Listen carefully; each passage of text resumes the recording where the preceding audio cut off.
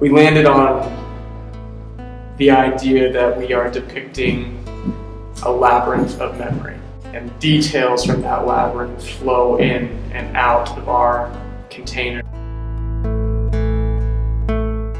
It is a memory play, and so that's informed a lot of my decisions about the specifics of each environment. It's magical realism, so we're a little less attached to reality. A sunset is just a little bit more heightened, just a little bit more mystical.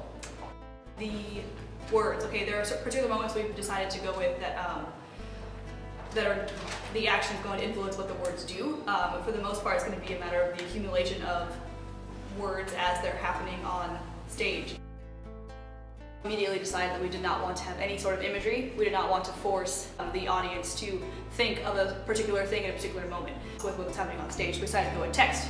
We did a lot of detail changes, like focusing on what the time period did, like the drop waist for the 20s and the different silhouettes for the 50s and stuff like that, just making sure the pieces looked exactly like the silhouettes. Dictate what time period it is so that people can look at that and be like, oh, it's clearly the 1920s because she's wearing that dress and her hair's styled like this. So it's been definitely really important to find really accurate research. We want to express the time period, how each character is changing the time. We're working with the emotional track of the characters. We had an early conversation with Tamilla, and that's kind of where she felt sound fit into the world, and she just said, sound is following the emotional track, and we kind of just went from there. It's a little more character-based rather than playing off what just happened. People should see this show, in my opinion, because everybody has a story.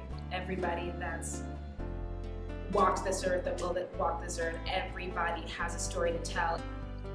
It's a really interesting story that doesn't really get told all that often. It has really interesting values. It really takes into account who we are and what we do and how that affects so many different generations. The actions of one man can affect generations and generations afterwards. And I think that's the big kind of story we want to tell with it, is how actions just ripple down through generations. People do bad things, and this is a play where people do a lot of bad, selfish things for not very good reasons. But I think through that we can see our own humanity. Our actions can affect our futures, and we have to be careful, and sometimes we're so careless and we don't think about those, especially the ones who are incredibly important in our lives.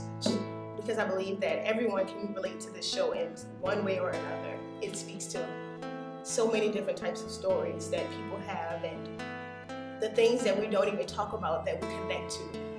It speaks on all of those different levels. It has so many universal messages about redemption, love, what it means to be happy, and what it means to be loyal to people, and the fact that we are never alone. Because this stuff is still happening. There are people who are still oppressed, and there's still like all of this tension in politics and society between people, between political parties that is very much alive and well today, that I think we could make so much easier by just loving, by accepting. It's just a story about wounds and healing those wounds, and how can anyone not relate to that? I just think that this, there are many parts of this that are very relevant today, and I think that's something that's really important about theater, is that it can always bring you back to something that'll touch you. And I think that each one of these characters and their stories are relatable to every person that will come see it in some kind of way.